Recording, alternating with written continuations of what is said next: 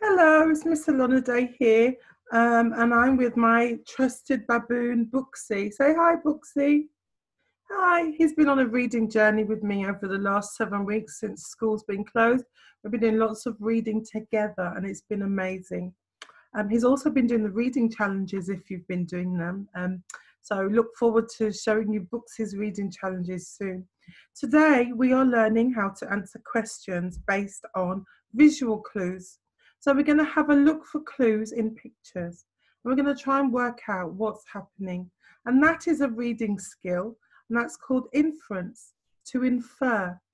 We can do it with pictures, we can do it with films, we can do it with text, with things that are said, with try and infer things that are not said, try and basically read between the lines or draw our own conclusions. Okay, so we're going to have a look at inference today, and we're going to answer some questions based on visual clues. You ready, Books? Lovely. Let's have a look at this picture. What can you see? What does it tell us? 10 seconds.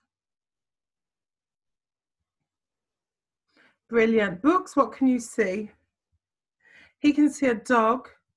He can see fluff. He can see an empty cushion holder. Okay. So those are the clues. So we've read the picture. What has happened? So now we're going to think about what we already know. We know that dogs like to play with things sometimes. And we know that sometimes they can make a mess. So we're going to have a look at this picture. We can see the only person that's in this picture is a dog, and there is a lot of mess. So we can infer, or we can guess that the dog was playing with a cushion, and he perhaps got overzealous and very excited, and he burst the cushion open and therefore made a huge mess. Let's look at this question. How does the dog feel? How do you think he feels? Booksy thinks he feels remorseful. He feels sad at what he's done, perhaps a bit disappointed in himself. Those are a lot of big words and lovely words, but how do you know that? It doesn't say on the picture. So how do you know he feels remorseful or unhappy? Okay, so Booksy's looked at clues that are not there. The dog is not wagging his tail. His ears are down. His face is straight. He's not smiling or barking or wagging his tail. So Booksy knows that when a dog is happy, he does those things. So he has inferred that the dog is unhappy because he's not doing those things. Who would know? We got all that information from one simple picture. This inference thing is amazing, isn't it, Booksy? Let's use our inference skills to work out what's going on in this picture. So the first thing that we need to do is read the picture. You might say, read the picture. Yes, we can read something, even though there are no words on the picture. We can read it. We can work out what is happening by looking at the clues. Asking questions can help you when you're looking at a picture. You might want to say, why is the girl looking like this? Why is her hand on her head? Why is she in pajamas? All of those things will help us when it comes to working out what we already know and being able to infer what's happening in the picture. So what do we already know? What do you already know about when somebody's sick, Booksy? Yeah, we already know that this is a thermometer and it's used to test the temperature. We already know that if you're feeling unwell, you might not want to get changed. You might want to stay in your pajamas or in your bathrobe. We already know that when you're sick, you feel hot. So sometimes you want to test your head. So we've read the picture, we've thought about what we know, and now Booksy is going to make an inference. What's happening? So Booksy's inference is the girl is feeling very unwell and unhappy. What did you infer at home? Did you agree? Lovely. So we're going to use these 3 simple steps to have a look at this picture. Okay, I'm going to give you 20 seconds. Read the picture. Go. You two. You're here to work as well, you know. It's not just the children at home. Pay attention.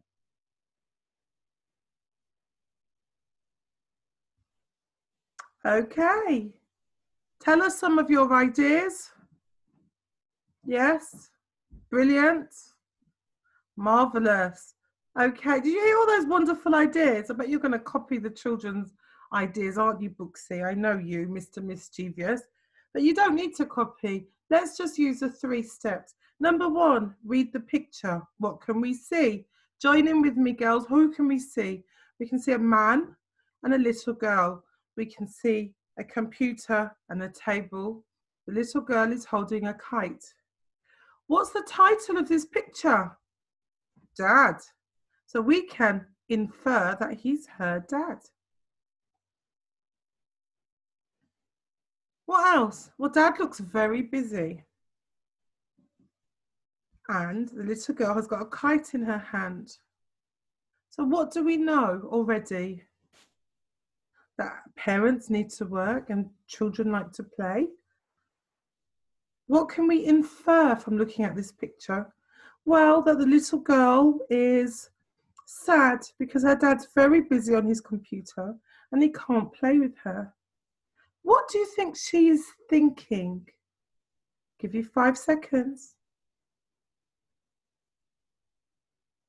What's she thinking? Shout out. Yes, great. Okay. Do you see all those wonderful ideas? What do you think she's thinking, Booksy?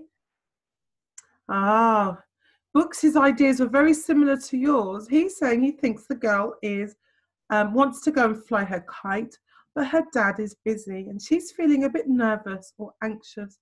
She doesn't want to disturb him because he's really busy, but she really wants to play.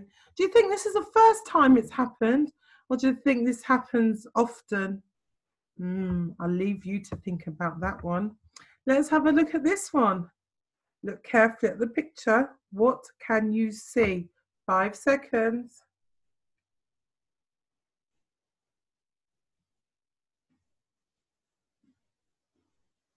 Brilliant. And what does orator mean?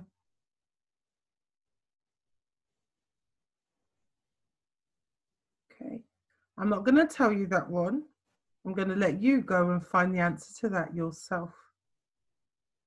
But we can have a look at the second question. Is he wealthy or is he poor? Have a look. Look at the surroundings. What can you infer? Is he rich or is he poor? And how do you know? What do you think? Okay, Booksy thinks that he's wealthy because of the place he is and the way he is dressed. Yes, the house that he's in, there's lots of books in the library.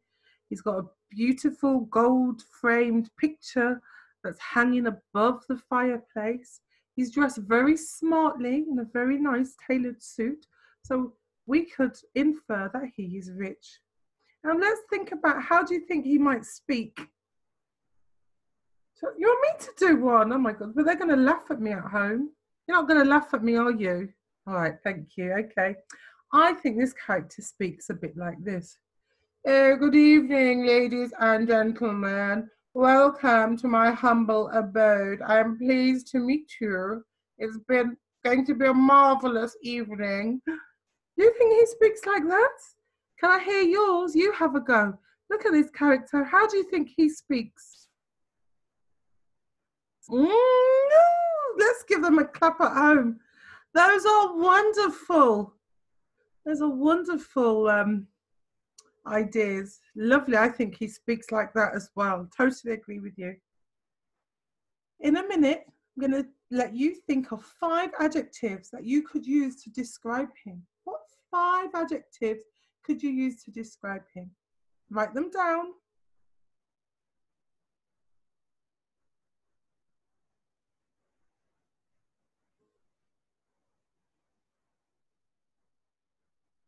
Brilliant. Maybe you can ask somebody in your household to come and look at the picture and see if they can think of any adjectives to describe him. You can compare them.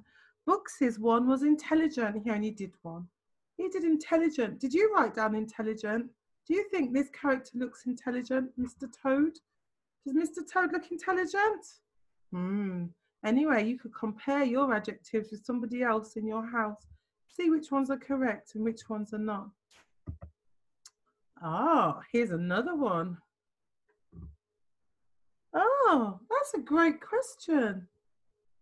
Books is asked, why is this called morning surprise? Let's have a look at this picture. Why do you think it's called morning surprise? Listening. Why is it called morning surprise? Yes, that's right. Because somebody went down into their kitchen in the morning and saw this octopus in their sink. Oh. So let's go through our 3 steps. First, we read the picture. Then we work out what we know already. Then the 3rd step is we use what we know already to infer. So let's see if you can do this all by yourself, Booksy. Oh, he says he can see an elephant in a sink.